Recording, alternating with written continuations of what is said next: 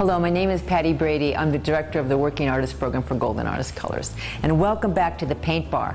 Today we're going to play with layering gels. We're going to play with different viscosities, different transparencies, different opacities, and we're going to create some really interesting textures to experiment with. We're going to start with the first layer, which is going to be molding paste. This gel is filled with marble dust, so it's going to dry white. It's also very heavy. It spreads really beautifully, really smoothly, but it will hold peaks. I'm going to tint it today with yellow ochre, which is one of our fluids, and the fluids are this wonderful low viscosity that are great for mixing into gels. Now we're going to apply our tinted molding paste to our gessoed substrate. Once this layer is dry, we're going to add some more embellishment and texture by using a stencil. Secure the stencil, and using the same mixture of molding paste and fluid yellow ochre, spread it rather thickly over the stencil, and while it's still wet, remove the stencil carefully. Now that the stencils are dry, we're going to add another layer of the opaque crackle paste. When spreading this crackle paste out, scrape it low enough in some areas to reveal the underlying color. Thick applications of the crackle paste will dry with large cracks. Thin applications will dry with a more subtle, small crack. Now that the crackle paste is dry, I'm going to mix two fluids together with a lot of water, and I'm going to stain the surface.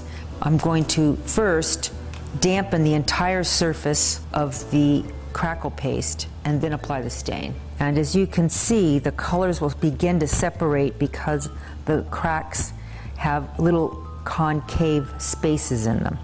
For our next layer, we're going to use glass bead gel, which is a transparent gel, and that's going to allow us to see all of these layers that we have previously worked with. When you're applying the glass bead gel, try and apply it very thinly so that when it's dry, those little glass beads will actually capture and bounce light around on the surface.